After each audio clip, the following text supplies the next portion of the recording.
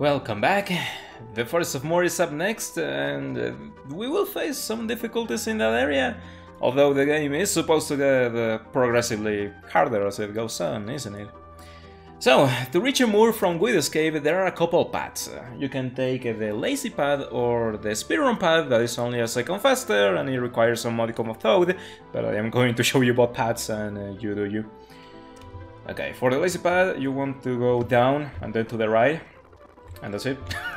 Here you go, Moor. You just enter this crack and emerge from this tile, and you wind up at the lake next to the village, and you can enter the Forest of Moor from over here. The speedrun path is more nuanced and involves knowing the landmasses. So go to the west, then touch these rocks, keep going up and stay close to the continent, and after the trench from this coral we want to start counting how many corals we see. So keep swimming to the west, and then we have 1, 2 and then 3 corals. On the third coral you want to go 1 tile to the left and then swim south, and this will put you on the edge of the continent of Moor. And over here on these rocks, we're close, you want to hold the corner, go to the right, and we end up on the same spot as the other pad. Trickier, but faster. Okay, we're going to enter the Forest of Moor directly and skip the village entirely. It has some very nice tech, so some really advanced spells. The 3rd tier Black Magic spells, Thundaga, Blizzaga, Firaga, although we have Giltos, so there is no need for that. You can find Hazega, but we're about to get running shoes, and we have a mix to cover 4 needs anyway. Like, the thing is, the things in Moor are really good, they are very nice, but it doesn't offer a return on investment compared to other things we can employ in the route, so Forest of Moor it is. As we enter the dungeon, we have to set up. Okay. So, we're going to do some grinding here, but just kill encounters on the way, because the rooms are really big and you are bound to battle 1,000 things anyway. We want to hit level 17 for everybody, as well as 12 AP. Those are your benchmarks. The reason for this is that Giltos is based on levels, so having these extra levels will make a couple boss battles go smoother. In particular, ExDeath on his castle, and Lion and the gargoyles, so just makes things smoother. The 12 AP are because you might have noticed that during World 2 our boss setups weren't very optimized. Like, we could have taken out the thief to work on AP for some people, but we didn't bother for the sake of keeping menus simple.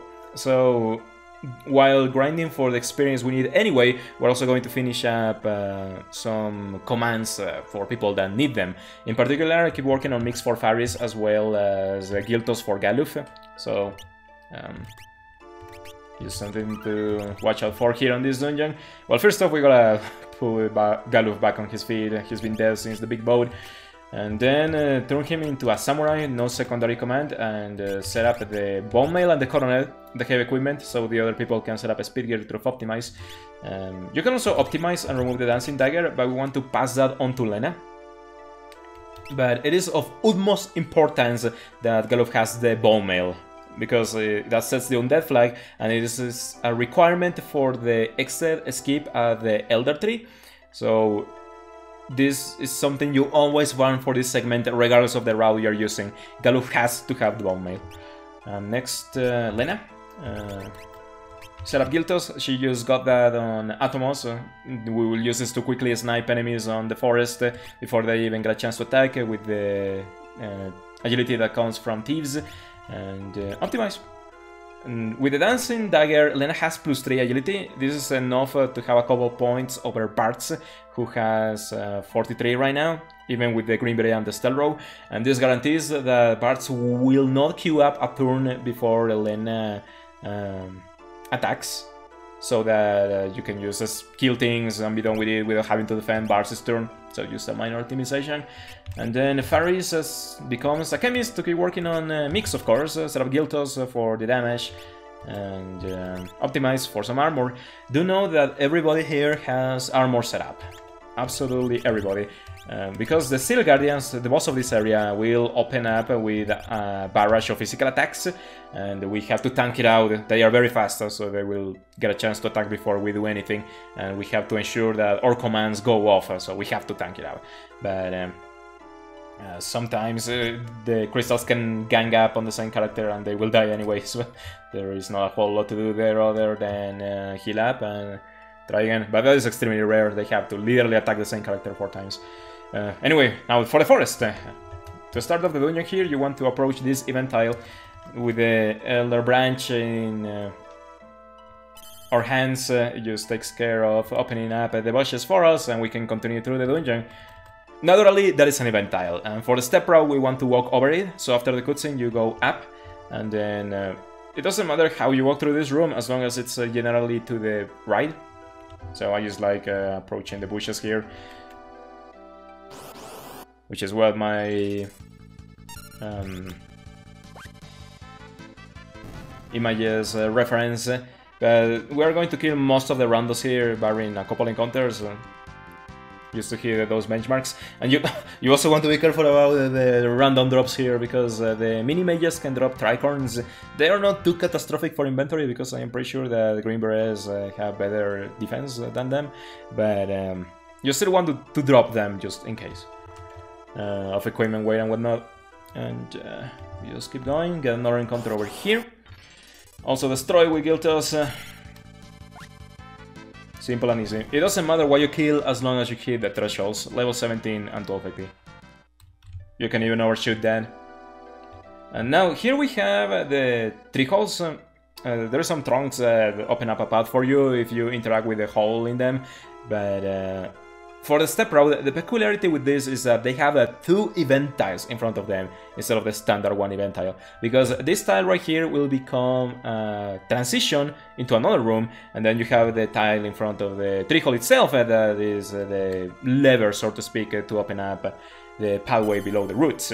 So for this entire dungeon, for these instances where you have a tree hole, you want to walk over the 2 event tiles in front of them to keep the step route consistent. Yeah, so now we go below, take the hidden path, and keep on advancing. We kill another rando here. This dungeon sits at a weird spot where the enemies still have enough health that we can destroy them with Giltos, but they offer really good rewards in experience and AP, so this is a great place for grinding. I usually use this area to catch up on For Your Fiesta. So, another tree hole. You want a couple tiles before going in there. But make sure to walk over the 2 event tiles in front of the tree hole. I cannot stress that enough. On this room we take 4 steps. Yep. And then on this room you want to go over this tree and then hug it. Keep going up. Have an encounter with a worm. This guy has too much HP, so he's not good for grinding. And then next to this tree, we keep going up and into the fire cutscene. You might have to practice that room, it's a little tricky to navigate, because the canopy is all over covering your side. But yeah, ExDeath just goes insane and bursts down the forest, even though this is technically his cradle, I guess. So now this internal timer to the bottom right, a Moogle will pop up when that hits 0 and save us. But the danger rate will advance on this cutscene, even though no encounters can happen. So first off, you want to grab the Aegis Shield for some extra steps. The extra interaction doesn't matter. A couple of steps, and then you want to stop on this tile here, because this is where the hole will appear alongside the tile on its left. So grab the Aegis Shield just for the extra steps primarily, and a couple of steps. Go above the hole, and down we go. Now here we have another event. We have to wait 20 seconds until the Moogle decides to move off the way, and unfortunately I have no clue how to manipulate this guy, but sometimes the Moogle will just get stuck in front of the door, and you just have to push into him until he moves off the way. And this has been a problem that has tainted Final Fantasy V speedrunning since the beginning of mankind, because just look at this, he just won't move off the way, like, what can I do? But Unfortunately, I guess I've been too lazy to find a solution about it, but it's just something that happens sometimes. The room there doesn't advance the danger rate, and you could take the healing spring, but you want to heal up after our final level. We haven't hit level 17 yet, just to ensure our safety on the Steel Guardians. Anyway, here we go below the tree, and we'll get an encounter one time before the bush. Final encounter we kill. This is going to give us the resources we are looking for. Get another cutscene here. And then one final encounter before ending this app. And you have to escape from this encounter. Well, not have, but killing it wouldn't provide anything for the route, so it's just slower to kill it. And your success rate is guaranteed at any rate. And before entering the Elder Tree, we take 6 steps. So over here, there is a wall here, even though it doesn't look like it. There's a corner blocking your path, so you can use that to get a safe reference. And before interacting, well, going down further in the Elder Tree, you want to go into your inventory, heal up the party with high potions, and now we should be ready. Okay. The Steel Guardians. The way these guys work is that they have 7s for HP, yeah, 7,777 HP.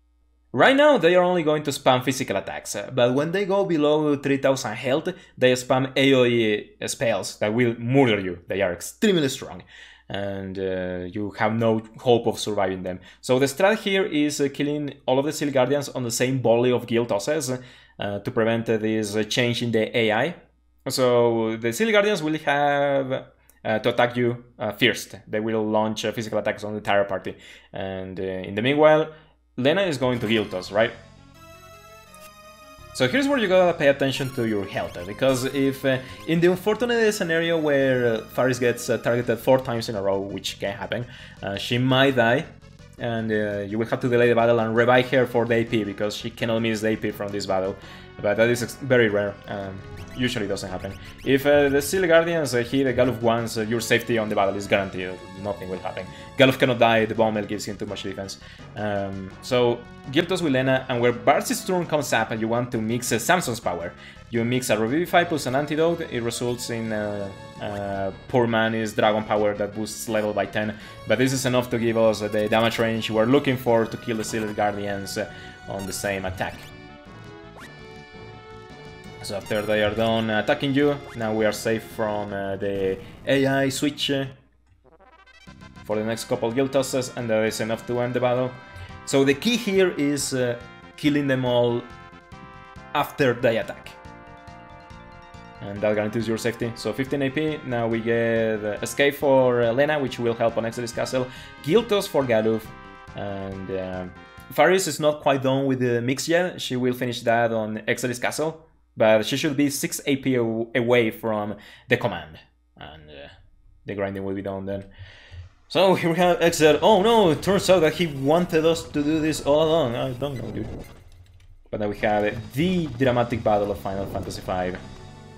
ExDeath is solo battle against Galuf.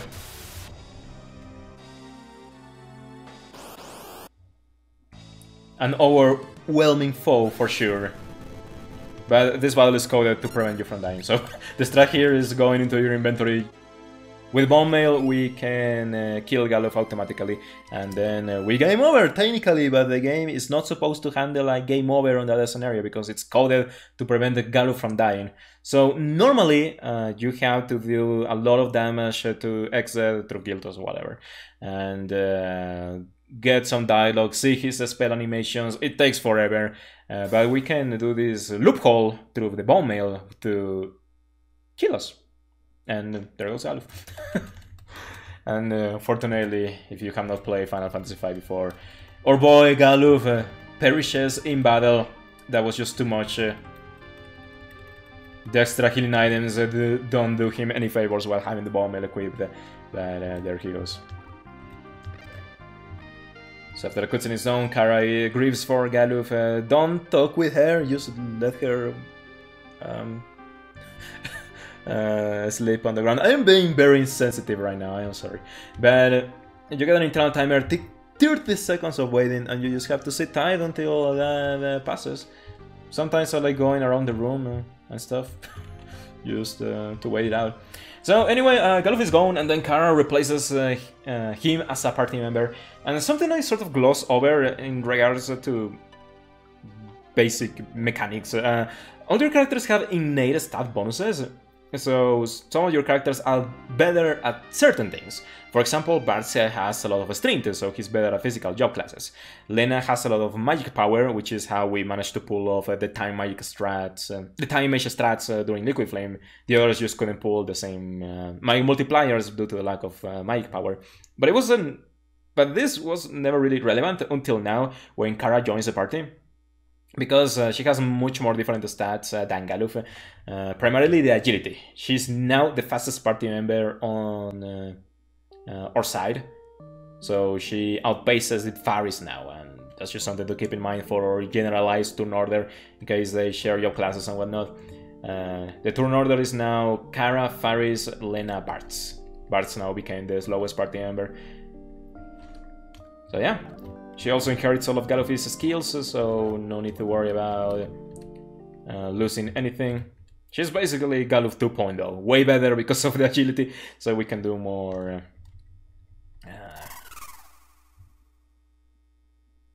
we can do fancier battle strategies with that. But yeah, that's it.